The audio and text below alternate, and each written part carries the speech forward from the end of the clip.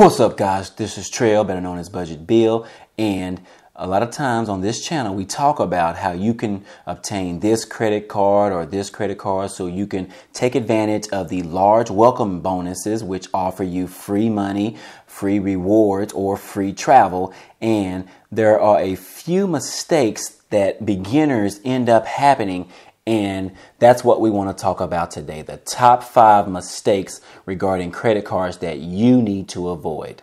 That's our topic. Let's jump right into it. What's up, guys? Glad to have you. And today we're going to be talking about the importance of getting credit cards and using them. So credit cards can definitely be a great thing to have if you use it properly, because they are the best way to build up your credit, as well as get free travel or just get free money back and put it into your pocket. It's really an advantage that we try to teach you on this channel and why we choose to use credit cards. And the most important part of it is you want to use credit cards properly, such as, you know, the slogan when it comes to drinking, you want to drink responsibly. Well, the same thing with credit cards. You want to use or swipe responsibly. And that's what I want to discuss with you today, which are my top 5 rookie credit card mistakes that you need to avoid. And the number 1 thing on our list today is racking up credit card debt when you don't have the money to pay it off. Now, I know we've all come victim to this. You know, you want to go on that trip, you really don't have the money, but hey, I'll just go ahead and use the credit card. I'll pay it off within the next 6 months. No problem. But what tends to happen is then you end up finding something else that you don't want to miss out on. So you end up swiping your card again until the point to where you've actually charged 5 different things at the same time. And you keep telling yourself that, hey, I'll pay it off within the next 6 months. I'll continue to make extra payments. And, you know, this is the trap that we all fall victim to. And it pretty much gets us in a bind from day one. A lot of times people have gotten credit cards when they were in college and they treated it as if it was just money that they didn't have to pay back. And they ended up suffering from it, and which caused them their credit score to drop.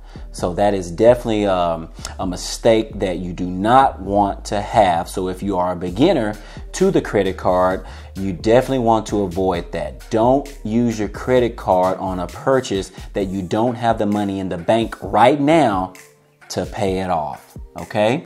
Our number 2 on the list is paying your bill or your credit card bill late. This is definitely a no-no. As we've talked about on previous videos on this channel, your credit score is comprised of several different things, and one of those things is your payment history. Your payment history covers about 35% of your total credit score. So if you're late on paying for your credit card bill, you're immediately going to be affecting your overall credit score by 35%. This is definitely something that you don't want to fall victim to. It's definitely a mistake that I see a lot of people doing up front when they first get started, and they end up, oh, no problem, I'll just pay it a day later. It's something that you want to get in a good habit of, which the habit I like to choose and I like to tell people about is pay the credit card bill right when you receive the credit bill. That is the best way. Don't set your alarm to pay it on the last day, because you end up getting into the cycle in which you're always going to be last minute. You want to be responsible about owning credit cards, and you want to pay those off early as possible. And even if you can go a step further, pay your credit card off every week.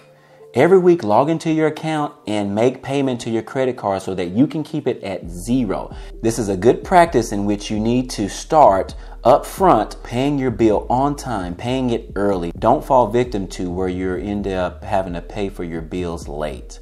Number 3 on our list is you miss credit card payments.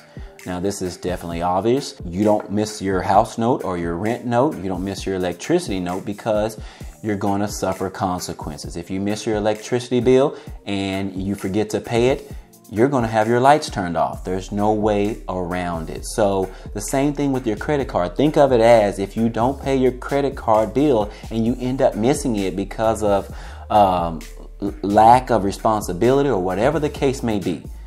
They're not going to cut your credit card off. They're just going to charge you the extra interest fees plus the extra late fees, plus they're going to report it to the 3 credit bureaus, in which in turn will make your credit score go down. Each credit card has the option in which you can set that credit card for auto pay, and you can set it to at least make the minimum payment of what's due on your credit card automatically. So that's a good way to jump ahead of the game, so you can set that just in case there's a time when your brain fails you and you miss to make a payment on your credit card. So up front, go ahead and set the auto pay for the minimum that's due, and then you still remember to make the payment. So if you do make the payment, then there's no auto pay that's going to happen. Number 4. Don't get angry because you speak to customer service about your credit card and they upset you and you just go AWOL and you're like, you know what? I don't need this. Go ahead and close my account. Close the card. I don't need you guys. I'll go with somebody else. You have to control your emotions. Don't ever close any of your credit cards out of anger. You need to be responsible when it comes to credit cards. If you don't want to be responsible, then don't get credit cards. But this is an adult game. You want to be responsible about everything that you do in life because they have consequences. Before you close any credit card, you want to make sure that you think about it and you make sound decisions. One reason you don't want to close your credit card is because your total credit score is comprised of how long you've actually had credit cards. Whatever the reason may be, you either want to downgrade your credit card or just move it over to something else before you close your card. But definitely do not close your credit cards out of anger because customer service wasn't able to give you or respond the way that you were expecting them to. And the number 5 on the list is applying for too many credit cards at one time. So if you are a beginner and you're just now starting with this, obtaining credit cards to receive the large welcome bonuses, you want to be strategic on how and when you apply for credit cards. You might get excited because you apply for your first card and you get accepted and you're like, oh man, that was super easy. I want to go ahead and apply for more credit cards, and you end up finding yourself applying for 2 to 3 more cards within a 30 or 60 day time frame. You want to space these applications out strategically. Now, me myself, I have applied for more than 2 cards within 1 month. I've actually applied for 2 credit cards on the same day.